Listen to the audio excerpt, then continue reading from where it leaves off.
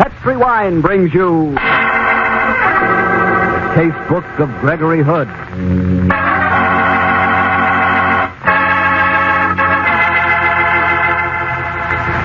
Tonight, the Petri family, the family that took time to bring you good wine, invite you to listen to the story of The Murder of Gregory Hood. Another exciting adventure from the Casebook of Gregory Hood. And while you're sitting back listening to our story, how about enjoying a glass of America's favorite wine, port wine?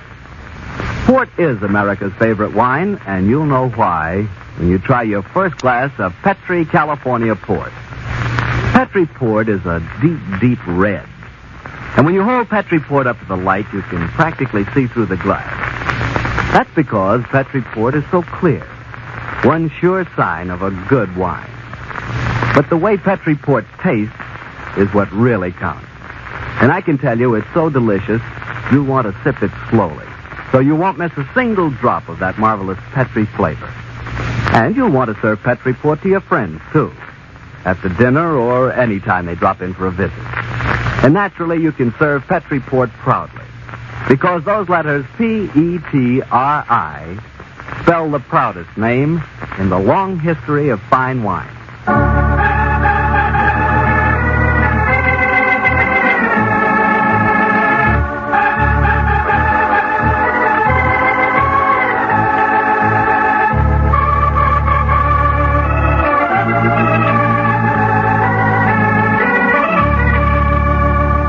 Well, it's Monday night in San Francisco, and we have a date with Gregory Hood. A little earlier, Gregory phoned me to say that he was working late at his office, so let's join him there, shall we? Come in. Hello, Harry. Evening, Gregory. Sorry to drag you over here, but I really was tied up. That's all right. I'm quite impressed to see that the head of Gregory Hood Importers has to work late occasionally, just like anyone else. Oh, yes, Harry. You mustn't think that all my time is spent gallivanting around San Francisco. I'm quite a hard-working man on occasion. This afternoon, for instance, we received a particularly valuable shipment from China. Some exquisite jade pieces. I've been examining and cataloging them myself. Is this piece on the desk part of the collection? Yes. Do you want to buy it? Well, what is it? Looks like just a chunk of jade with a hole through it. It is, Harry, but it also happens to be an archer's thumb ring. Han period, 206 B.C. How much? In your case, Harry, I'll make a special price. Say, $15,000? I'm afraid not. I'm a little short this month. It's a beautiful specimen, Harry. I must show this to Richard Gump. He's got the finest collection in town. You know, it's funny this shipment arrived today. Why? Because the story I'm going to tell you tonight concerned a shipment of jade that I received just over a year ago. Only on that occasion, it was phony jade, and it gave me one of the worst headaches I've ever had. In fact, I darn nearly got myself murdered. Murdered? How? Well, it's a salutary tale that proves that being an amateur detective is a foolish and dangerous occupation. I suppose the story really began about 6 years ago in Lieutenant Silver's office in homicide. My old friend was patiently trying to sweat the truth out of a certain gent by the name of Lem Carter, a murderer with what appeared to be a perfect alibi. Come on, Carter. You know we've got you cold. Ain't got nothing on me, Copper. Why don't you be smart? Plead guilty and take a self-defense rap. Otherwise, it's the gas chamber. Not to that. I was in Carmel at the time of the murder scene. I'm sticking to it. Hello, Stan. Oh, hi, Greg. Still at it, eh? Yeah, this is one rat that won't squeal, Greg. I've got a friend outside, Stan. I'd like you to meet her. Look, Greg, I've no time for wenches now. I don't know that I'd call her a wench, Stan. Inflation has set in somewhat. But I think she'll interest you, and you, Carter. I don't know no babes. Funny, she knows you. Her name's Dodo Waring, and she's prepared to testify that she spent an hour with you in San Francisco on the night of the murder. Okay, Gregory Hood. I know who you are, and I'll get you for this. I'll get you if it's the last thing I do. As a matter of fact, it was the last thing he did, too. But that comes later. How did you round up the girl, Gregory? I have my contacts, Harry. I'll bet. What happened to Carter? Well, he had a good lawyer and got off with manslaughter. He went off to San Quentin, still swearing I'd pay with my life for putting the finger on him. I never gave him another thought until one night just over a year ago when my friend and attorney Sanderson Taylor and I were having drinks at the top of the Mark.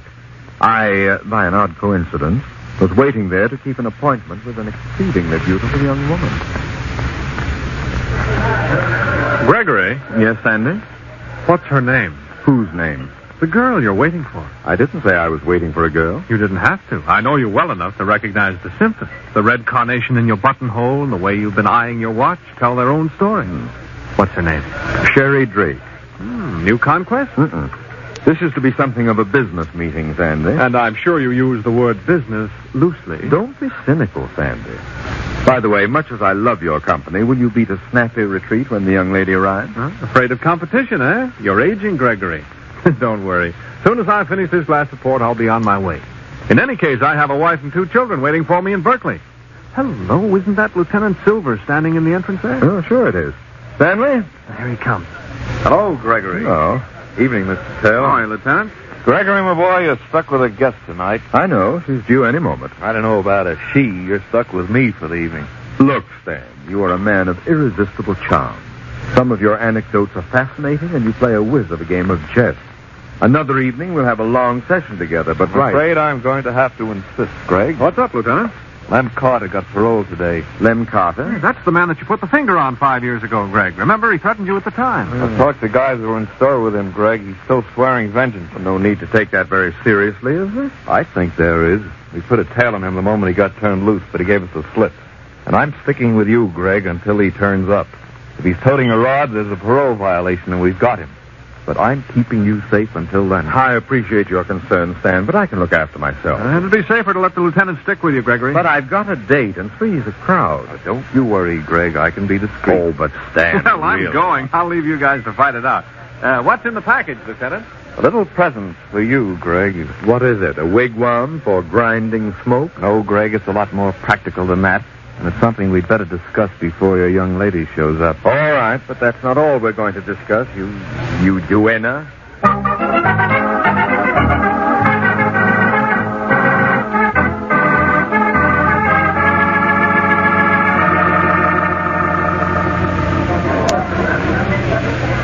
Are you sure we're not boring you, Lieutenant Silver? Don't worry about me, young lady. But we do worry about you, Stan. We've been sitting here at the top of the mark for nearly an hour, and all you've done is to drink 4 gigantic orangeades and look gloomy. Are you quite sure you wouldn't like to take a nice long ride on the cable car and meet us somewhere later? Yes, Greg, I'm quite sure. Just carry on. Don't mind me. Do you usually have a chaperone when you date girls, Gregory? Not as a rule. It rather cramps my style. And it's quite a style, too. Gregory? Yes? Where did you get my number? Harry Bartell gave me the idea. By an odd coincidence, he was talking about Sherry the other night, and I thought what a nice name it would be for a girl. So I thumbed through the phone book until I found yours. Seriously, Gregory, how did you get it? Oh, excuse me. Back in the jiffy. Don't hurry. Yes, Stan, take your time. Now, where do you suppose he's gone? My dear young lady, let's not pry into his personal life. Let's accept the miracle of his disappearance gratefully and get down to business. Business? Yes, Sherry. I have a little unfinished business that I think you can help me with. Oh, this is a new one. Go on, Gregory. I am an importer, Sherry. 2 months ago, somebody switched a shipment of jade on me somewhere between Hong Kong and San Francisco. You mean they substituted phony jade for the real stuff? Yes, Sherry. I've been doing a little private snooping, and I have a hunch that a gent by the name of Hilary Pearson is at the back of it. I found out that you knew him, and that's why I called you. Oh, yes, I do know him slightly. But I'm sure you're making a mistake, Gregory. Hillary's a straight shooter. I'd bet on that. I wouldn't. I found out quite a bit about the gentleman in the past few days. He's just about as straight as a wriggly worm. Good evening, Sherry.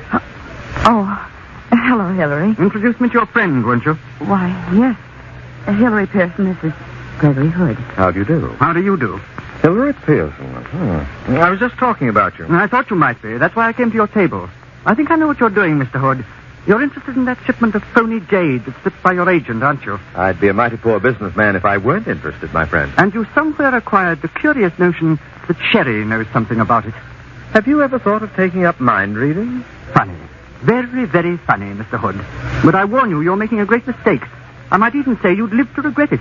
If I thought there was the least likelihood that you'd live at all. Hillary, what are you talking about? Keep out of this, Sherry. You know what I'm talking about, don't you, Mr. Hood? Oh, sure. I can recognize a threat just like the next man. Listen, Mr. Pearson, we're being chaperoned by Lieutenant Silvers of Homicide. He'll be back in a moment. Why not sit down and wait for him? He'd love to meet you. I have no interest in meeting policemen. Don't forget what I've said, Mr. Hood. He certainly had me fooled, Gregory. Why didn't you grab him? He threatened you. Oh, he's not dangerous by himself. I'll have Silvers put a tail on him. Maybe he'll lead us to the whole gang. Well, Sherry, do you still think he's a straight shooter? He's a rat. I'll never see him again. Well, perhaps you can help me nab him, Sherry. Oh, I'll tell you anything I can, Gregory, but there isn't much. I had a few dates with the guy. Oh, jeepers, here comes the lieutenant again. Welcome home, Stan. All is forgiven. Anything interesting happen in my absence, Greg? No, just another death threat. You're kidding. I'm not. People are queuing up to kill me. Oh, well, they start a line for anything these days. Come on, Greg, give. Well, a rather oleaginous gentleman by the name of Hilary Pearson just came up to our table. In a voice simply dripping with vitriol, he suggested, Great Scott, Sandy's come back. My, but I'm popular tonight. What's wrong, Sandy? Gregory, I was worried about what the lieutenant told us about Lem Carter, so I drove by your apartment. I didn't get too good a look at the man across the street, but I'm certain it was Carter. Good, we've got him now. Come on. How about me? I'm not letting go of you now, Sherry. Come along and watch the fun. But, Gregory, you can't bring a girl. Look, Sandy, whose murder is this, yours or mine? Come on. Come on, everybody.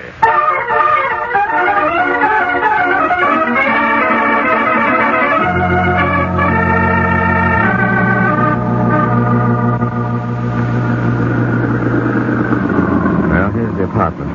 If there's any shooting, Sherry, drop down in the back seat and keep down. Don't worry about me, Gregory. The guy's still there. See him in the doorway? It's Carter, all right. I'll open the side window a little. I don't want to have to use this rod, but I'll keep it handy. Carter spotted us. He's moving back in the doorway. Well, let's see if I can talk a little sense into him. Carter, don't be a dope and try to get down, Jerry. Okay, Carter, try this one on for size. We got him, Stan. Come on. He fell down the steps when you winged him. Gregory, I think he's dead. Sherry, he should have stayed in the car. I can't feel his pulse nor his heart either. He is dead. He can't be. I wasn't aiming to kill. There's one of your bullets in his leg. He must have hit his head as he fell down the steps. Yes, that's it. His neck's broken. He must have died instantly. Sherry, darling, you seem remarkably handy with corpses. I was a nurse's aide, Gregory. I can take it. Oh, and so saying, she fainted. Okay, Sandy, I've got her. Poor kid, the whole thing's been a little too much for her. It's been a little bit too much for me, too. She's a brave girl, Greg. Yes, but this rather spoils the evening, doesn't it? Nothing left to do now but take the lady home and the corpse to the morgue. Oh, Stan. Yes, Greg? Thanks. What for? About Carter. I mean, well, he was gunning for me. Oh, skip it, Greg. Come on, let's get moving.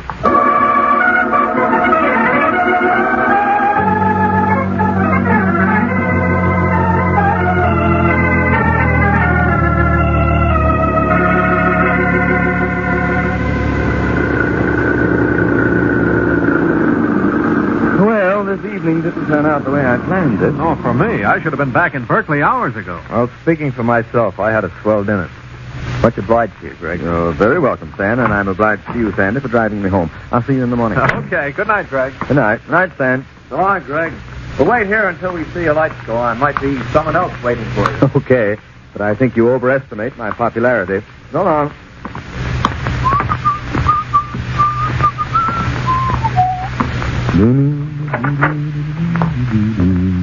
I get myself into the dandy stand. Lem Carter gets the casket and my girlfriend's friends. Sandy's got his family. Who's there? Look, I know you're there. Come out of those shadows. Come on.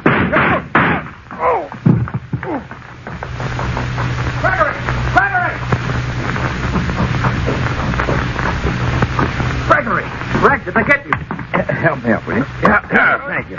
No, I'm okay, sir. You see who it was? No, they must have escaped by the back stairs. Ooh, thank the Lord you brought me that bulletproof vest, Sam. Oh, so that was the present you gave Gregory at the mark tonight. Yes. Lucky thing I didn't take it off after Carter was dead. But even with a steel vest, 3 bullets in the belly kind of knocked you out. Hello. Here's a note under your doormat. What does it say, Mr. Taylor? Let's see. I told you I'd get you if it was the last thing I did. Well, and it's signed Lem Carter. But Lem's dead. Oh, I get the pattern now. Somebody who wanted to kill me took advantage of Carter's release to frame it on him, not knowing he was dead already. So it didn't work. Oh, yes, it did, Stan. I was murdered. Huh? Well, what bright new trick is this, Gregory? I was killed, or at least we'll let the would-be murderer think so. It'll lull him. Good idea, Greg. I'll go ahead with an official investigation. Fine, Stan. You do that, and I'll comb the underground in my own way. But speaking as a very recent corpse, I think I may say I'm going to enjoy solving my own murder.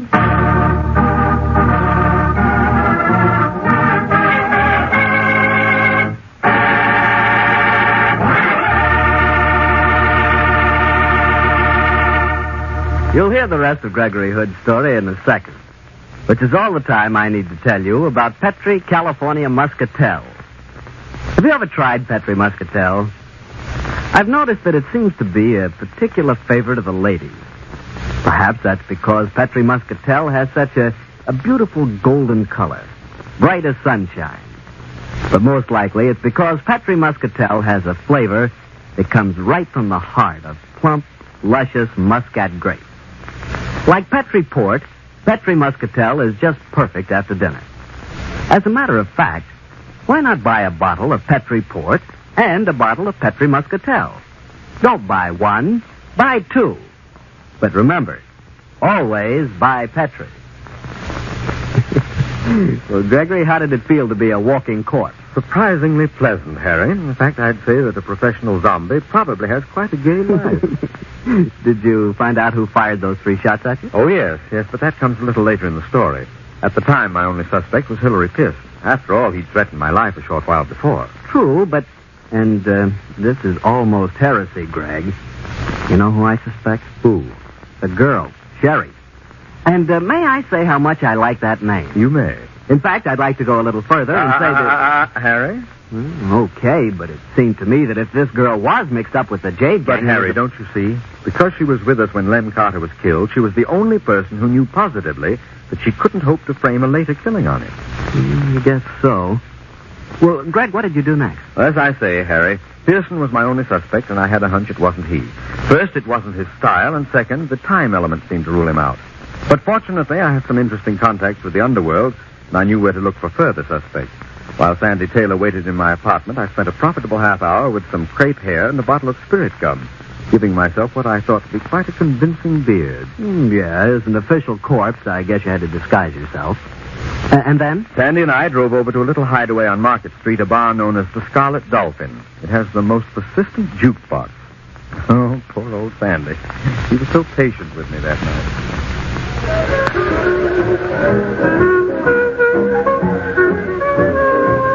I just called Mary. Well, Sandy, did you explain your absence satisfactorily? Yes, Mary's wonderfully understanding. Just the same, I can almost see that patient, knowing smile of hers when I tell her I'm going to a bar with you, strictly on business. Mary is a very remarkable girl. Incidentally, now that we're here, just what are we doing in the Scarlet Dolphin? Waiting to talk to Ole O'Leary. Ole O'Leary? An expert on yodeling, no doubt. Can he help it if he had an Irish father and a Swedish mother? What's his specialty? He's the Winchell of the underworld. Oh, Sandy, this crepe hair is driving me crazy. If you must go around being a corpse, Gregory, at least you deserve to be uncomfortable. Here comes Ole now. What'll it be, Mac? We don't want to drink, Ole, just information.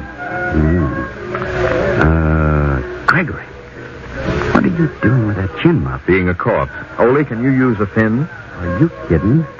Come to Daddy. Thanks, Greg. What do you want to know? Did you know Lem Carter was out of hock? Sure. Got out this morning. You know his contacts? Just one, though, Greg. A dame. Name and address, Ole. Ruby Hart. Devonshire Apartments on Turk. Thanks, Ole. So long. Okay. Thanks for the pin. Good luck, Greg.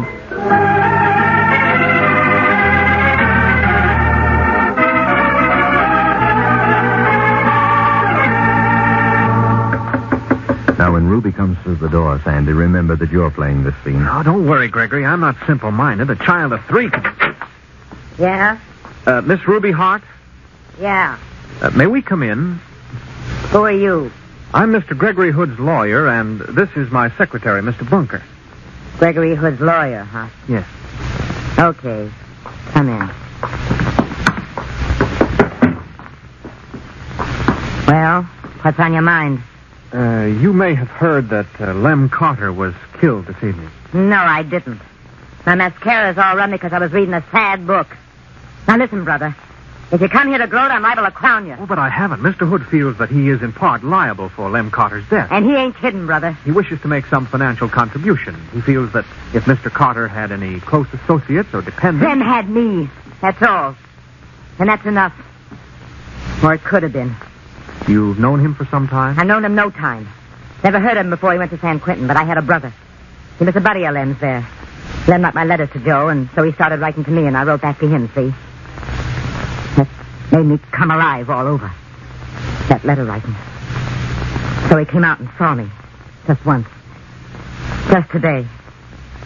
It was just like his letters. Only with flesh and blood in him. And now he's dead. And I got lawyers crawling around me, asking about financial dependence and stuff. It was just us, see? Lem didn't see nobody else before they got him. All our lives there was going to be nobody but us. And now when you get the sand hill out of here, I want to go on reading that sad book. Please believe me, Miss Hart, when I say that Mr. Hood... Slam, both of you. Go on, brother, get moving. I'm sorry if you think... Yeah, break your heart, don't it? Good night. Lem's sorry that he missed you. Sorry that was your job, Sandy. Yeah, me too. Poor girl, I'm sorry for her. So am I, Sandy.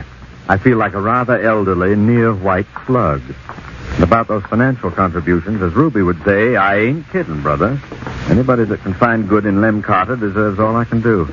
But this was a dead end. No clues there. What's the next move, Gregory? The Jade Trail and a girl named Cherry. It's only 11:30, not too late to call. Why not remove the beard? No, Sandy, no. She's a brave girl. Let's see how she faces up to Midnight Shadow.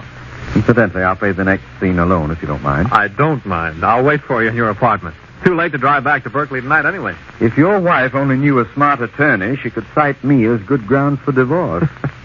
Okay, Sandy, wait for me back at the apartment. I have a feeling that the next scene won't take very long.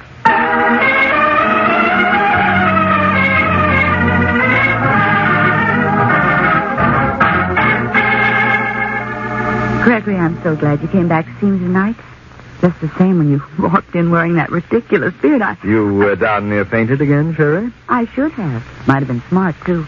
I understand that men like a ladylike swoon. Not to the extent of complete unconsciousness, Sherry.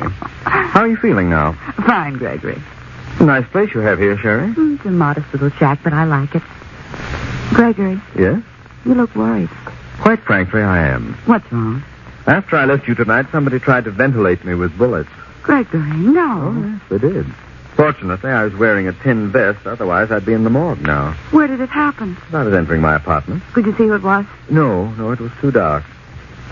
Sherry. Yes, Greg. I've got a list of questions a yard long for you, but before I ask them, I want to do a little checking. Do you mind if I use your phone? Of course not. Go ahead. You see, officially, I'm supposed to be a corpse. Well, I wish you'd stop being one. I don't like bearded men. Well, I may be able to take it off as soon as I've made this call. Police headquarters. Lieutenant Silvers in homicide, please. Just a minute. All right. Did Hillary Pearson call you this evening, Sherry? Hillary? No one's called. Silver speaking. Excuse me. This is Gregory. Hi, Greg. Did you dig up any leads? No, Stan. How about you? Nothing yet. Oh, yes, one thing you might want to know about that note we found on your doorstep. The one from Carter, yes? We've had no chance to authenticate the handwriting yet, but it's lousy with Carter's fingerprints. What's that? I say the note was lousy with Carter's fingerprints. Does that suggest anything to you? Yes. Yes, it does. It gives me the answer. Thanks, Stan. Learn anything, Gregory? Yes, I did, Sherry. Maybe everything. Well, before you tell me about it, come over here on the sofa. I want to show you my pet view. Moonlight on the bay. We don't need a light, do we? Oh, isn't it beautiful, Gregory? So are you, Sherry. Well, thank you, sir. You're very beautiful. And you wore gloves this evening, didn't you? Oh, don't talk so much. Gregory, Yes? maybe I could learn to like beer. Why, you little devil! You got this coming in your lap! A knife! There's only one answer to that, darling.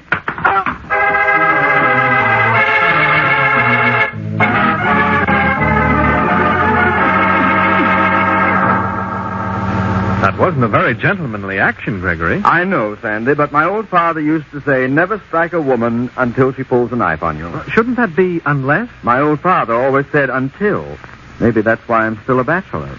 Did you have much of a job getting her over to the station? No, she was out cold until Silvers got there. Then she screamed bloody murder and fought like a wildcat. Quite a female. Did she spill anything? Plenty. Hillary Pearson was at the back of it. Silvers is picking him up tonight, and in the morning I'll prepare charges. And with Sherry on the spot, I don't think it's going to be hard to track down our Jade. She was a smart girl to realize you'd guessed her secret the moment you'd talked to Silver. Well, she must have heard him talking about the fingerprints, but it was smart figuring on her part. And on yours, too, Gregory. You see, the fingerprints proved the note was genuinely from Carter. He planned to leave it by your body after he'd shot you, I suppose. Instead of which, he was shot first. Therefore, the note was stolen from his body. Only Sherry could have done that while she was performing her nurse's aid act with the corpse. The fact that she was wearing gloves kept her fingerprints off the note. She was a smart one. Darn smart, because she appeared to be the one person who couldn't have framed the dead Carter. She thought the frame-up attempt would clear her completely, the double switcheroo. Very neat, and I nearly fell for it. It was quick thinking on your part to piece it all together as soon as you had the phone message. I almost wish I hadn't pieced it together quite so fast, Sandy. Why, Gregory? Oh, the man asks why. Sherry was a very beautiful girl, Sandy, and the moonlight was quite potent.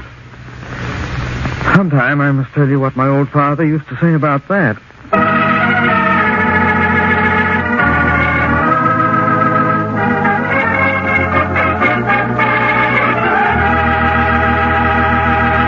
Well, Greg, as usual, that story was a knockout. You're the most popular corpse I've met in ages. Yes, Harry, it seems that everybody's just dying to kill me. Oh, and that girl, Sherry. You know, Harry, there's one woman who almost got me for life. You're not kidding. Tell me, Harry, if she'd succeeded, would you miss me? Greg, how can you talk like that? Would you really miss our little Monday evening get-together? Why, sure. I feel a little silly talking about Petri wine to myself. Oh, I should have known it. One-track mind Bartell. But I guess you're right. Good detectives are a dime a dozen, but good wine. Ah. And when you say good wine, naturally you mean Petri wine. Why, the Petri family has been making wine for generations.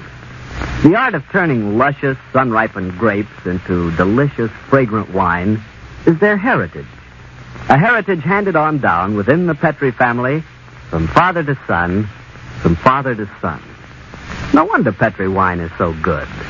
No wonder the Petri business has grown and grown, so that today the Petri family are America's largest independent winemakers. Yes, the making of Petri wine is a family affair, and the Petri family has every intention of keeping it that way. Because by so doing, they can be sure that every bottle of wine that bears the name Petri is and always will be good wine. Well, Gregory, what page of your notebook are you turning to next week? Next week, Harry, I'm going to tell you an odd story that took place in an extremely dense fog in the Berkeley Hills. It concerns a disappearing wife, a haunted house, and a hot clarinet player. I'll see you next Monday, Harry.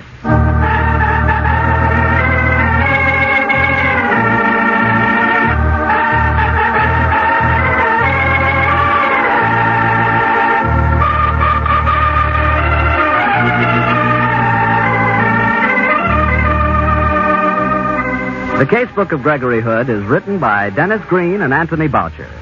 Original music is composed and played by Dean Fossler. Gale Gordon plays the part of Gregory Hood, and Sanderson Taylor is played by Art Gilmore.